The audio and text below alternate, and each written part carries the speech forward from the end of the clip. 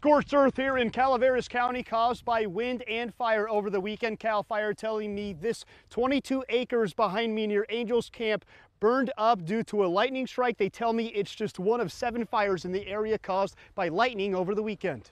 We send a little bit less resources than we normally would so that we can get every fire staffed and prioritized as quickly as possible. Battalion Chief B.J. Imlock for Cal Fire's Altaville station calling for reinforcements over the weekend after lightning from a thunderstorm ignited 7 simultaneous grass fires in Calaveras and Tuolumne counties. As that system approached, it brought a series of lightning in the area, and generally most of the fires are caused around the same time, which creates a big struggle for us on divvying up resources and prioritizing and getting access into those. Thankfully, the rain extinguished some of those remote fires, but its swirling counterpart worked against fire crews. The wind associated with any fire is one of our biggest challenges. Sometimes it's predicted, sometimes it's not.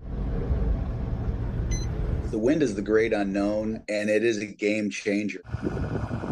The grass fire blazing over 540 acres in southern Sacramento County early Monday morning.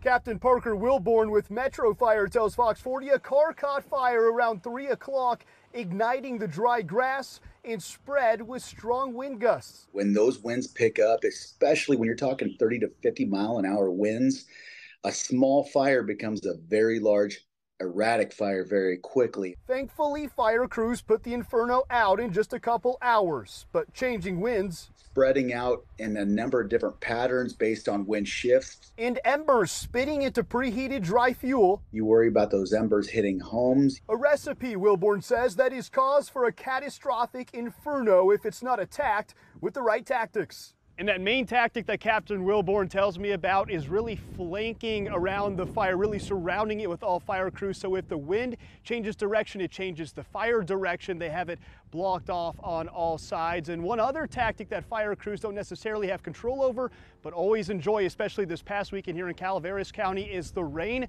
putting out some of those smaller remote fires that fire crews were not able to get to. And one more thing that Cal Fire wants to remind people about is not assuming a fire that you see has already been called in. They want you to call emergency crews to tend to that fire before it gets too big to control. Reporting in Calaveras County, covering local news that matters, I'm Mason Morrow, Fox 40 News.